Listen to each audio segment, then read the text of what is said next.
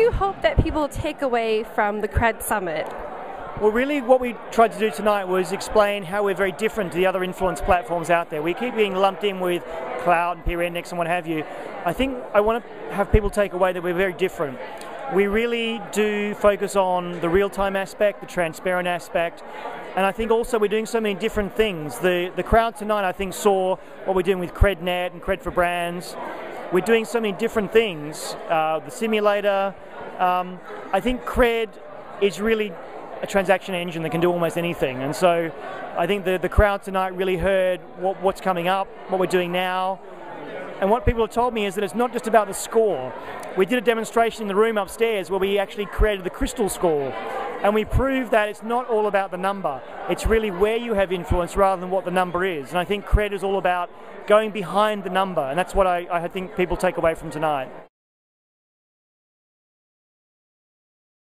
A Kred score is wonderful, and the higher it is, the more vain one feels, right? But it's about actually engaging with your influencers, with your audience. That's how you get the maximum value. I think it's being engaging, and also that means engaged with your followers, your fans. Not necessarily interjecting yourself into conversations that people are having about you, but being aware of them.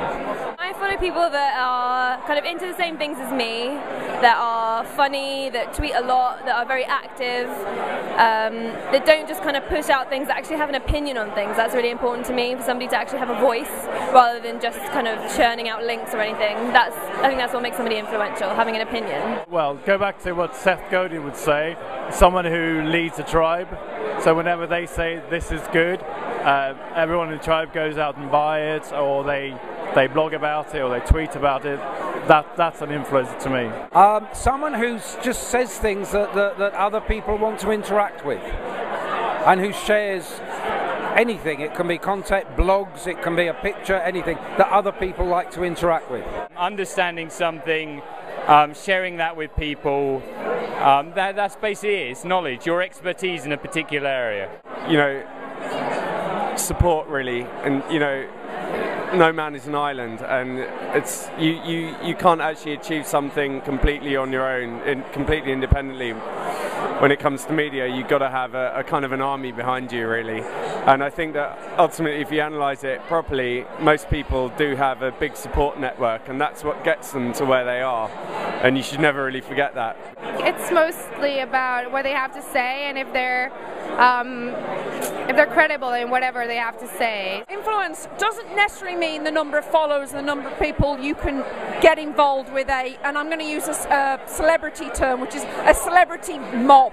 That's not necessarily influential. It's about advocacy. It's about showing your passion for a brand. You have to establish credibility when it comes to things you promote, because you actually really do use them, as opposed to, oh, I've been paid for or approached by a brand. And then you have to show why you love them. And credibility and advocacy is associated with love.